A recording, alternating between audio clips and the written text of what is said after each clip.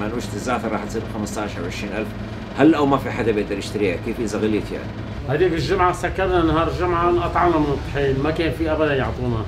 من امتى قلت لك حينقطع الطحين؟ كنت انا متوقع انه الطحين تقريبا من شو 8 اشهر انه يصير هيك. كيس الطحين اللي كان حقه بال100 وبال80 وبال90 اليوم صاروا عم بيعوه ب380 وب400,000. انا كنت اشتغل بالمنقوشة من كانت حقها 750 ليرة لهلا صارت حقها قد ايه حقها؟ يعني صار حقها 10,000 ليرة. تفضل صحتين. وانا بخجل يعني حرام. والمنقوشة يعني هي يعني ام الفقير، هي الزعتر، والزعتر صار حقها 10,000، بكره بده يصير حقها 20,000. مو مشكلة بس طحين، مشكلة طحين وزيت وغاز وسكر وكل شيء، يعني خربان بيت على كل الميلات يعني، كل الأحوال مخروب بيتنا يعني. يعني واحد بمرة احاول اذا واحد لوحده، بس اذا عنده عالي شو بده يلحق. اثنين جبنة وسبانخ.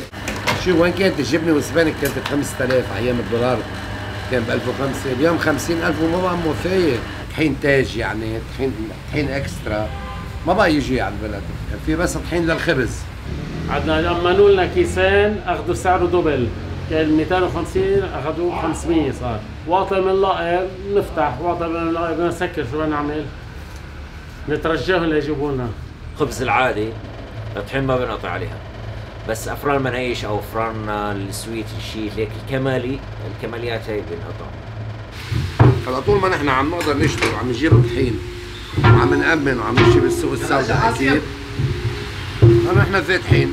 هون عم بيعطونا بالقطاره طحين، ما ضل طحين معنا. نشتغل ببلاش باوكرانيا، ببلاش لبكره اذا ما عملوا لنا طحين رايحين على اوكرانيا انا ومعلمي ابو احمد. ايوه خلص هون ما عادش ضل لنا رزق، 35 سنه روحنا هون على الفاضي.